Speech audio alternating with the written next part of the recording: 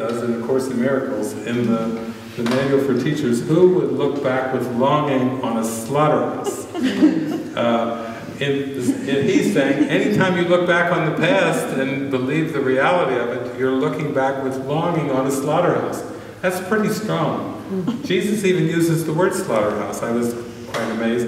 And then it reminded me of the part of the Course where it says, all of the roadways of the world lead to death. Men have died upon seeing this, but if they'd just taken one more step, they could have been led to heights of happiness. That's really getting down to your dark night, or your symbolic dark night, when you just start to realize that everything that you could possibly pursue in this world, everything that you could humanly pursue, or I'll say personally pursue, all leads to the same thing. Because all assume that you have a separate entity, a separate personal identity that God didn't create. And the ego is the death wish. And guess who made up all these bodies, all these 7 billion bodies? It wasn't God that created the earth. It wasn't God. Like in Genesis it said God created the heavens and the earth, but God didn't create the earth, didn't create the black holes, the cosmos, didn't create linear time. The ego projected the whole thing. The ego is behind the Big Bang. The ego is behind everything of time and space. Now that's helpful to know as you're starting to let go of this faulty belief system, because then when the thoughts start to come up about helping something, you know, helping heal the planet, saving the whales, the ecosystem, right, climate, trying to reduce emissions in cars, carbon emissions, you know, for the hole in the ozone layer, all kinds of things, you start to realize, wow, if this is all generated by the projection of thought, and all this projection of thought, which we could call miscreation, is coming from the belief in separation from God, then I need to learn forgiveness. I need to learn to release that belief that I am actually separate from God. I would want to put my full energy in one thing. You know how they always warn, don't put all your eggs in one basket? Put all your eggs in that basket of forgiving the belief in separation. Now, I will say from my perspective in the parable of David, that David was an activist. So I was quite active in all those things that you're talking about. I saw it as altruism. I saw it as having compassion for everything and everyone that was around me. You know, I saw it as wanting to alleviate suffering and so forth. And that was my baseline starting point. And then the more I gave myself over to the Holy Spirit and Jesus and the Course, it was a convincing job. It was saying, you've got a good heart there, but you're misplacing a lot of your energy into this belief that you can help solve the riddle or solve the puzzle, help the puzzle of the external world, when his whole workbook was teaching me that the thoughts that I think and the world that I think I see are actually the same. My thoughts are images that I have made. My meaningless thoughts are showing me a meaningless world. He was just making the connection between these egoic thoughts and these images that we call the world. It seems to the human experience that the world is out there. It's outside of the body, and it's big. It's bigger than big. It's seems like a vast cosmos. But this whole division between inner and outer is the problem. And we're all like ideas of oneness, but this is actually a practical way of coming into that oneness experience. So I wouldn't dismiss any of those feelings.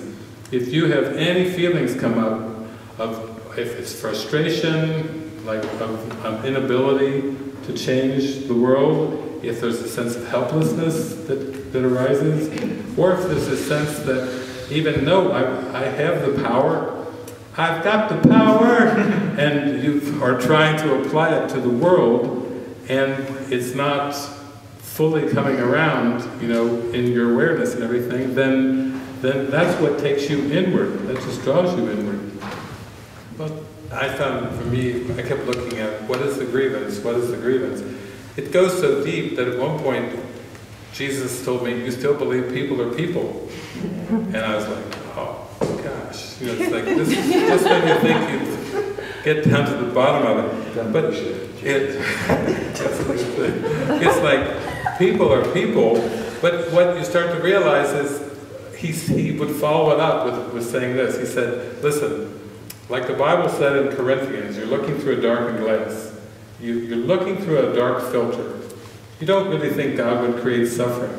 You know, suffering. Why would God create suffering? Why would something that, a presence that's all loving and all knowing and all powerful, just decide one day to create suffering? Or even to have a day. There's not even a day to do it in. But what I started to see was the whole thing was, the first part of my work with the Course was Jesus kept saying, you know, you have to see this is a perceptual problem. That everything that you're perceiving in this linear world is part of a distortion.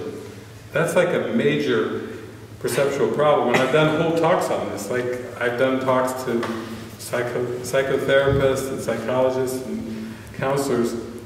Like, for example, we have this thing called psychosis. Now, psychosis is defined as a break from reality. Yeah, that's what we've got going on. We've got the whole cosmos, and everyone that's involved on planet Earth has got psychosis. Because they've had a major break from reality. and they think that there's a few people locked up with psychosis, and nobody's admitting that it's all psychosis, that everyone's got psychosis. Then schizophrenia.